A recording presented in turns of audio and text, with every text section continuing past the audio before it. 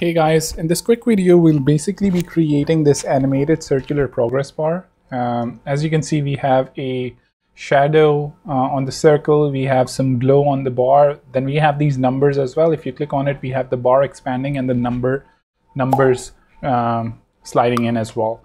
So let's just get started. Before I do subscribe, to hit the bell icon, do let me know if there's anything you would like to see.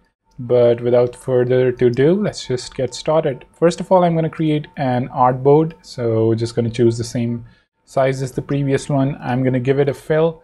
I usually like darker colors, so I'm going to use a dark color, probably something like this is fine. I'm going to add a text, animated circular progress bar, something along those lines. That would be fine. We're going to add a circle by pressing the ellipse E key. Let's just center it, give it a border. So basically we can give it a 64 pixel border. We can choose a color, probably this one makes sense. Give the gap probably 4,000 pixels. We're going to give the dash like maybe something recognizable, 200. Then I also think like the border can be increased to 72. And then we basically can make this thing rounded, and let's just go ahead and actually add the styles to it as well. So we need a drop shadow. First of all, let's just make the drop shadow slightly larger. 99 would be fine. Let's just make this 0 and increase the so first of all, let's just see why I don't see the drop shadow. So I see the drop shadow on this particular thing, but not on the whole thing. And the reason for that is, yeah, I got it. So now let's just go ahead and actually add a drop shadow. So I'm going to go ahead, click the drop shadow, sorry, the inner shadow first, because we want to add it on the circle.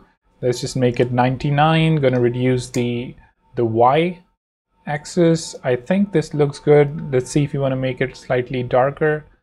I don't think so, so I'm just going to keep it like that.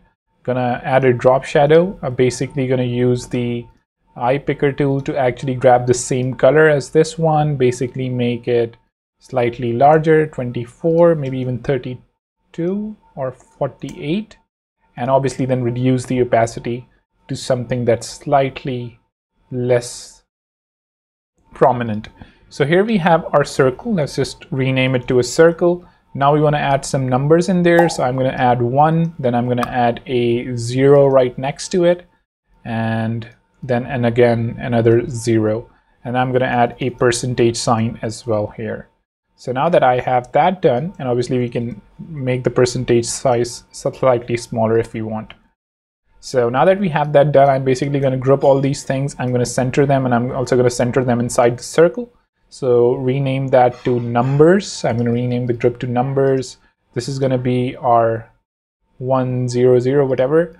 So I'm basically, since these actually have to go upwards, I'm basically going to go ahead and add these numbers in there. 1 2 3 4 5 6 7 8 9. And basically going to select all of those things. And since this has to go from 0 to 100, I'm going to basically add these things 9 times more. So here we have like 1, and then let's say 2 3 4 5 6 7 8 9, and then add a 0 as well. So as you can see, we have these numbers going really down, and then we're ending on a 0. I'm going to basically copy paste the same numbers till here, and then I'm going to add a 0. Going to do the same thing here. Well, actually we don't even need to do it. What we can do is we can basically just drag this 1 at the bottom. So now that we have all of these numbers, and we can also drag this 0, because in the start it's just going to be 0%. So now that we have all of these numbers, I'm going to draw a rectangle right on top of these numbers. So probably something like this, just to hide the numbers that are outside of the container. I'm going to select both of these things. I'm going to press Command-Shift-M to mask the shape. So now that I have that masked, basically our work for the most part is done. I'm going to basically select both of these things. I'm going to say this is going to be our test component, or whatever you want to name it. I'm going to press plus on the component thing. This is going to be our default state. I'm going to add another state to it, which is going to be our completed state. In this completed state, what we basically want to do on this circle is we want to go ahead and increase that to 3500 and then basically increase it manually just till it meets the edges and looks like how we want it to look. And then for these numbers, I'm basically going to drag these numbers upwards. So obviously that's going to be some manual effort. Instead of actually having that manual effort, I can just go ahead and type like 9,000, minus 9,000 here. So we get a bit close to the bottom.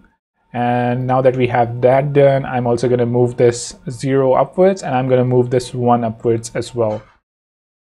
So let's just see if the 1 is aligned. I think it is now. And basically we have this completed state as well. So the default state and then the completed state. Now we want to add some interaction to it. I want to say basically anytime I, let's say, tap on this thing. So when I, let's say, tap on it, I want it to auto animate and I want it to go to the completed state. The duration should be 2 seconds and this should be ease in and out. And that's basically what we need to do. Now if I actually click on it, as you can see, we have the numbers animating and we have the progress bar animating as well. So that's really a quick way to actually go ahead and create something like this. Do subscribe, to hit the bell icon, and do definitely let me know if there's anything else you would like to see. But till the next video, take care.